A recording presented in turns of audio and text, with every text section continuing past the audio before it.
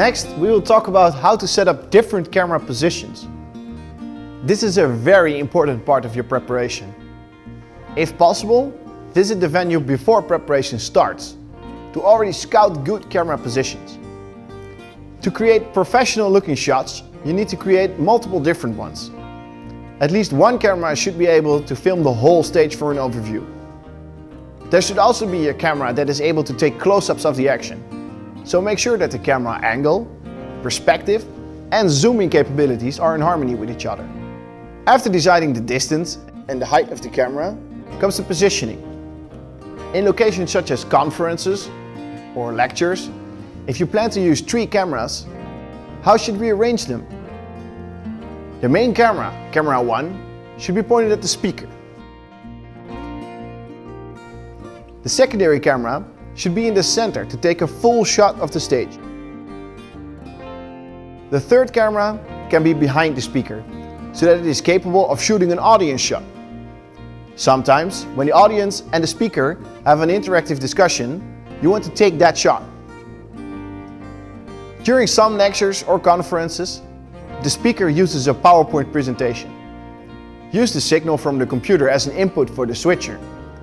During the lecture, the director will be able to switch to the full screen presentation and use a picture-in-picture shot of the speaker. Next, let's talk about talk shows. We will set up the 3 cameras in a triangle. If you face the stage, we will put the first camera on the left side, the second one in the middle, and the third camera on the right. On the stage, if the host sits on the right, we will assign the left to shoot the host. The right camera cross-shoots the guest and the middle camera shoots the whole stage. One tip: every camera takes the shot of the current speaker. In this way, the director can instantly switch between shots. This is one basic method of multi-camera EFP switching.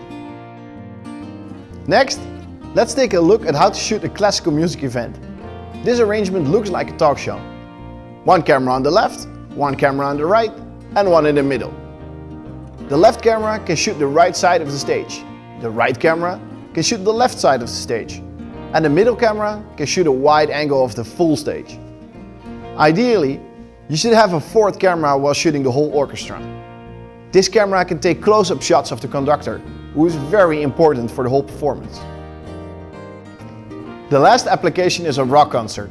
Again, you need 3 or 4 cameras to shoot an event like this. The 4th camera is now a free roaming camera between the audience and the performers. This way we can dynamically choose to shoot the audience or the performers. This camera can be on a dolly for extra flexibility.